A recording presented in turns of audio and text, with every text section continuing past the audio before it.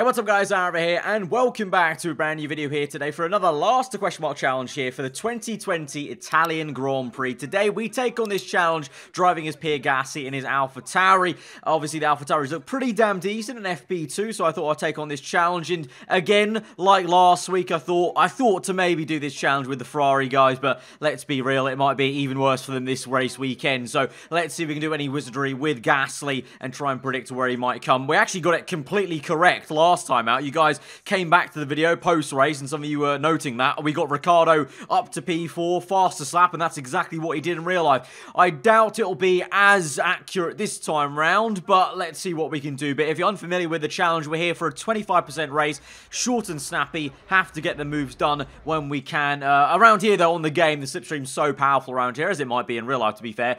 So I don't think overtaking is going to be much of an issue. Just going to be about really how the start is. That will really determine how well we do, to be honest, the opening few laps, because then obviously it's a little bit harder to make up ground in Alpha Tauri versus like the Renault versus the top three cars, because in the game at least the Alpha Tauri is a little bit slower than it maybe is in real life. Obviously through this season we've seen them being pretty damn rapid when it comes to race day. But let's get into this then. From last place on the grid, P20 here at Monza, 13 laps ahead of us as we go to 5 red lights, driving as Pierre Gasly today. Lights are out and we are underway. It's a shaky start for us, but even worse one for Latifi there on the left-hand side. That gets held up by Grosjean and Magnussen on the left and right. Grosjean right ahead of me, trying to ease ourselves into turn 1. So it broke actually initially a little bit early there, trying to kind of suss out where the space was on the outside. It is now of the Haasman, and then we've got the Alfa Romeo of Giovinazzi on the left-hand side. Can we try and get past him using plenty of overtake mode here on the opening lap, but hopefully not going to make the same mistake I did last week with this challenge, where I used way too much overtake mode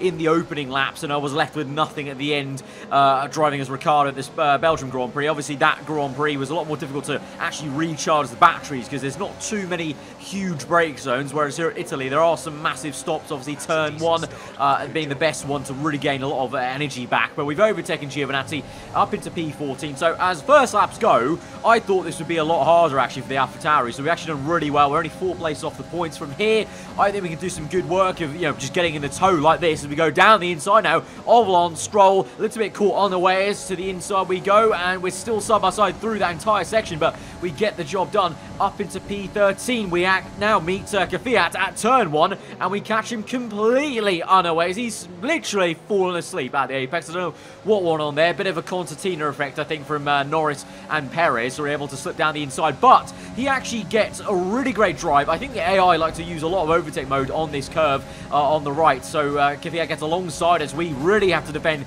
quite hard there, and so much so we actually defend apparently too hard, because Kvyat gets half spun round by us, even though we gave him plenty of room, I felt, and it actually causes a full safety car for some reason. Even though he's not out of the Grand Prix, Kvyat's still there at the top left, P13, so I don't know what went on. If we look at a replay, it looks like he kind of got, half spun. I basically pinched him a little bit, but he should have backed out of that, and then actually quite nicely he saved it and managed to not stuff it in the barriers. But of course he slowed everyone down so much so that FI thought the safety car was needed for some reason. I don't know. Obviously I would say in the race, in the real life Grand Prix tomorrow, a safety car would be kind of nice, but let's be real, the Mercedes cars look so strong that even a safety car won't really stop them from getting the 1-2, I don't think, unless there's, I don't know, rain or one of them has an issue or crashes. I don't know. I think we just need to all bow down to our new overlords, especially so since they made that engine mode change, which seemingly has made them faster. So GG's FI, really good stuff there. So we're here now on lap number 4, 2 laps gone after this safety car. We're on the restart, and historically I don't usually get very good restarts here at Monza, but hoping to stick on the back of Norris here. We're P12, we're looking very good now because the pack's bunched up again from this restart. We have a good chance at high points here, and we get a great exit there, stuck with Norris. Didn't lose too much time, get on the overtake mode. Rich mix obviously, because we've saved a lot of fuel now, so we've got a lot of fuel to burn in this Grand Prix, and we dive down the inside. Not only him, but also Sergio Perez, who gets held up by the other McLaren of Sainz. We go neutral gear to try and get the car turned in because I wanted to slow down the car so hard, but we get the job on the outside. P10 it is already then, and we've got a whopping 8 laps to go in this Grand Prix, so we're making fantastic progress and making a real comeback through this field, much like Gasly did last weekend at the Belgium Grand Prix. And hopefully I'm not jinxing him and I'm actually predicting this right. They might have another decent one because obviously he's been on a bit of a roll. You know, the likes of Leclerc saying he's been one of the best drivers out there this season. I would tend to agree, to be honest. You know, he's been doing a stellar job in this car, and as I said, in FP2 at least, they did look like they had some decent pace, but obviously that remains to be seen tomorrow for you guys when you're watching this video. But here we go now, making a move on Sainz on the outside. Little bit of a wobble there from him as we faked right and went to the left, and our engine's overheating just a tad, so we had to go down to lean as I got into that brake zone. But we're up into P9 and showing real great pace because we're now catching up to Alexander Albon, who's struggling in the Red Bull. Another characteristic from real life, to be fair, we're seeing in the game. But ahead of us, engine failure, and oh dearie me, Sebastian Vettel has had an engine failure in this race. I honestly, hand on heart, I really hope I don't predict that. That's something I don't want to predict. With this series, sometimes we do some wizardry, sometimes I jinx people. I hope that, I really sincerely hope that doesn't happen tomorrow, but you never know with Ferrari. They are very much mentally in Spain without the S still, so we'll see. But we go down the inside of Albon then, showing some cracking pace on these soft tyres in this Alpha Tauri car, powered by Honda. Numero uno Italian team as we overtake Leclerc there. Into the pit lane he goes along with Bottas, and I honestly think we can jump both of them maybe. Maybe Bottas will get us back, but I think we have a chance at attacking them because Bottas didn't seem too far ahead of us. And you've got Ricciardo, who's ahead of us on track as it stands right now in P2, and he was already ahead of Bottas and Leclerc, so some brilliant pace. The AI of Ricciardo is, much like we did last week.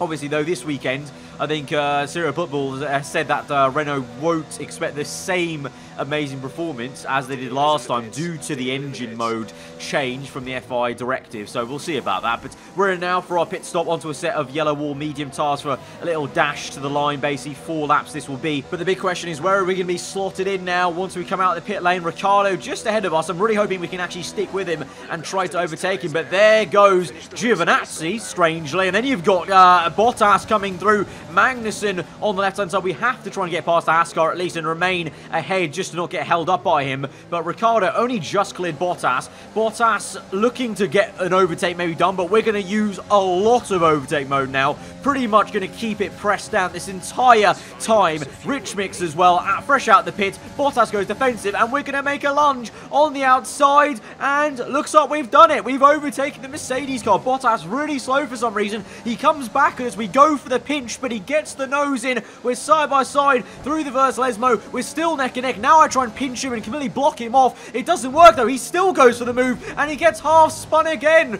So we've half spun 2 people, but I got to fully admit, I don't care what you say. Bottas should have backed out of that one. I completely cut across him.